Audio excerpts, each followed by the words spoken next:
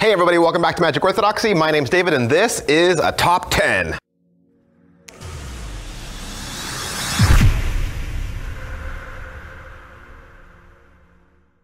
All right, so today we're gonna look at the top decks that fit the SW Erdnase theme. You know, right now, people are talking about Expert at the Card Table. That's great. It's great that people are talking about that. It's a great book. It's a very advanced book. If you're a beginner in card magic, you're just starting out, even if you've only been doing this for a couple of months, if magicians are trying to cram Expert at the Card Table down your throat, don't listen. There are easier books out there. Please don't start with this book. It's very advanced. You probably need to have quite a bit of skill before you're going to be able to do some of the moves in this. Of course, people always talk about it like it's the end all. And like I said in my other video, people rush out and buy it because they hear it's the best, but it's a very difficult book, both in moves and in language, just in reading it. There are not even a lot of pictures in it. So again, like I said, it's an advanced book, just know that going in, but there are a lot of decks of cards, okay?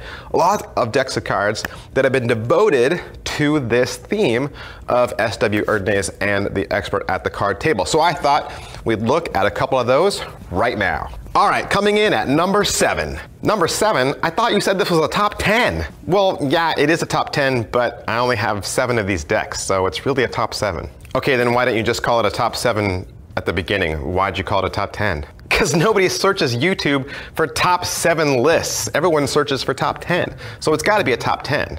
But you just said you only have 7 decks. Shut up, you. Coming in at number 7, the Madison Dealers. All right, so this is not really an Erdnase deck. It's not. It doesn't have an Erdnase theme, but it was released as being printed in Erdnase green. Okay, Madison released this along with Illusionist and said this was an Erdnase color, okay? But there really isn't anything else Erdnase besides that, but thought it was worth a mention.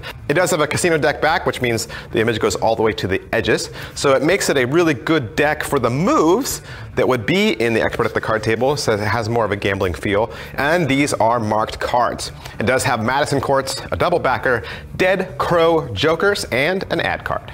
Number 6, the Smith back from Conjuring Arts Research Center. The back design on this is a repeated illustration from the book. So it's one of the figures, and it's just repeated multiple times to make it appear to have a casino back. It does have very vintage looking courts, which is cool. And the ad card, both of them are a little bit more about the book. So it kind of does introduce you to the book. And then the Jokers are supposedly Erdnase sitting at his table.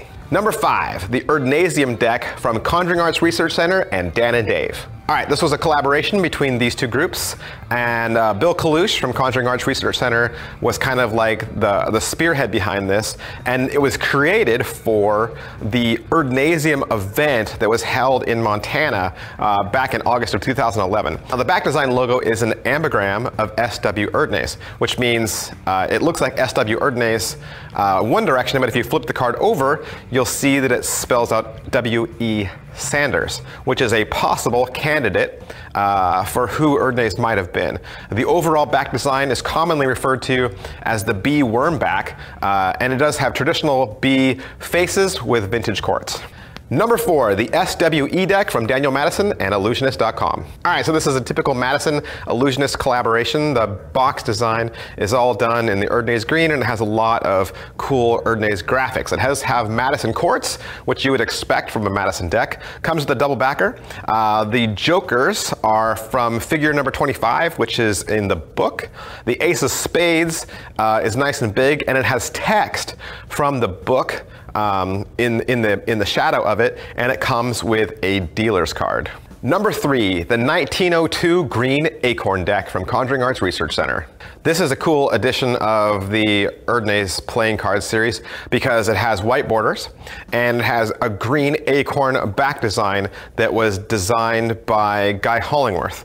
It does have vintage courts. The ad cards do contain the about the book cards, and again you're going to see the Erdnase at the table Jokers. It's printed on exclusive B casino stock, and it has magic finish, and it does have a traditional cut, which people that do table pharaohs and a lot of the moves an expert at the card table would appreciate. Number 2, the Erdnase 216 deck from Conjuring Arts Research Center.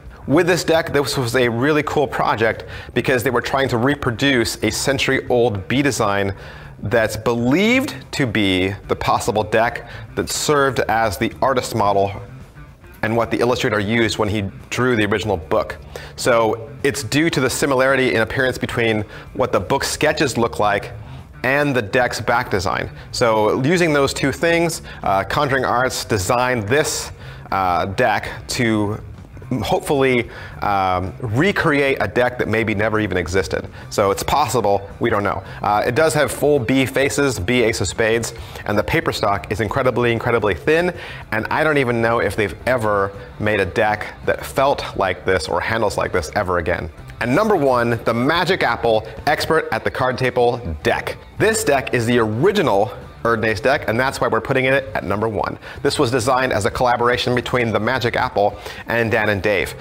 There's two versions of this deck. The box looks exactly like the book. It's meant to look like the book from the sides of the cover. It has a casino diamond back design with a poker border. And again, you're going to see the acorn jokers, the acorn ace of spades.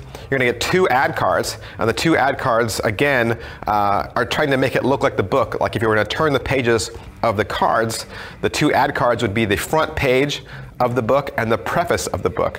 So it's really cool, and it's probably my favorite Expert at the Card Table deck. All right, so there you have it, my top 10. All right, so there you have it, my top 7 Erdnase decks, and just a little bit of a closer look about them. I'll stick all their past reviews that I've done for this in the description below, and I'll see you guys next time. Thanks, bye.